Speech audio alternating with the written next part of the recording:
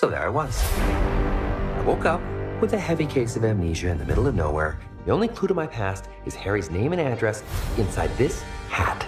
So I made my way to the apartment, and that's when I found you and your stapler gun. Stop talking! You're a hallucination! You're a hallucination. So you're a talking Pikachu with no memories who's addicted to caffeine. I could stop whenever I want. These are just choices. Another round, extra shot, black as night. Thank you, sweetie. I don't know. Maybe Harry got in too deep. Mixed up with the wrong crowd, that kind of thing. Look, you can talk to humans. I can talk to Pokemon. And if you want to find your pops, we're gonna need each other. No, I don't need a Pokemon. What about a world-class detective? Ah, my clues! What is all this? Harry is still alive. Case closed, but still open until I solve it. All right, here it is. Harry faked his own death. Or somebody else faked Harry's death. Or Harry faked somebody else's death. That last one doesn't work at all.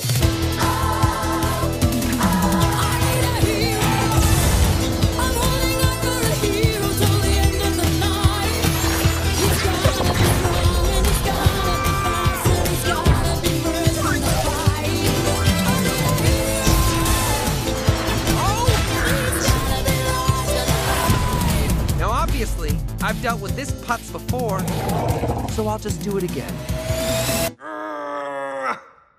Hey, bud, what are you doing? I can't do it when people are watching. Get me the hell out of here! Pika, Pika!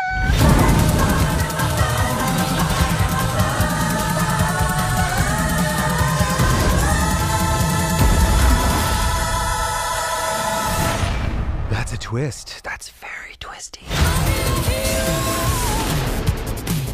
Get him! He's barely moving. Don't tell him that. Oh, he's on a bike. Quick, get in front of him. Stop. Oh, no. He's going down hard, Tim. Should have worn a helmet.